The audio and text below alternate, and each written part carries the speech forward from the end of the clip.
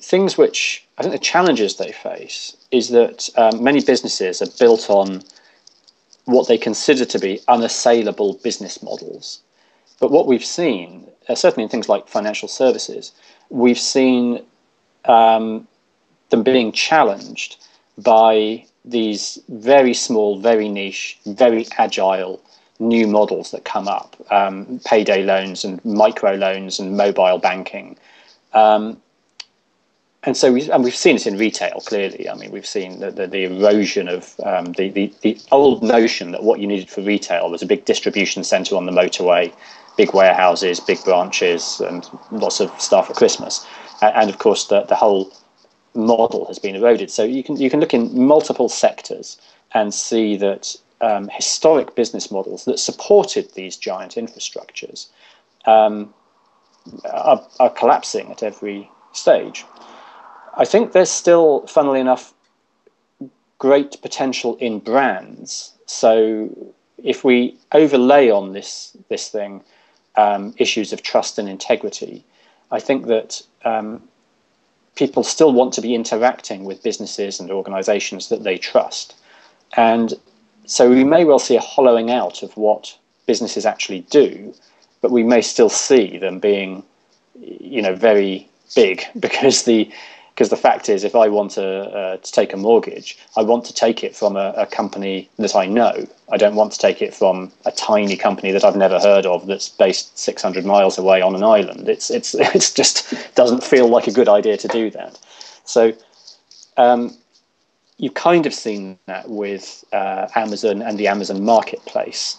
So I bought my niece's Christmas present from the Amazon marketplace, and it didn't turn up. They just didn't send the thing out on time. And Amazon straight away said, well, because we didn't fulfill that order ourselves, we can't just send you a new cycle helmet, which is what I bought her. But we can, of course, immediately refund your money, and we'll give you free delivery if you now choose something from our sort of core range rather than the marketplace. So their customer service was geared up around it. And my trust in the brand isn't dented at all, because my customer service experience was like dealing with Amazon, but I had the option to get a better price and a wider variety of choice from sort of trading on their marketplace. And I guess you see that with many of the payment processors like PayPal. PayPal gives you the ability to interact with a trusted brand on highly suspect websites, things that you wouldn't want to give your credit card details to. So when we lay trust over it, I still see that there's a role for big organizations.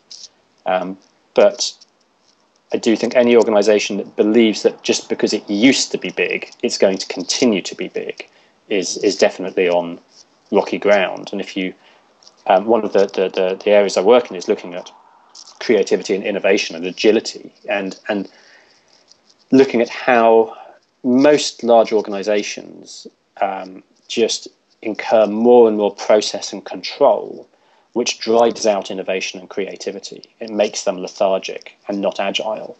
And if you look at the mobile phone companies, that's why their true innovation usually comes from acquisition. They're sort of institutionally unable to innovate because it just gets too heavy, too weighty, and too complex. So I think that's the kind of the kind of key changes I see at the moment.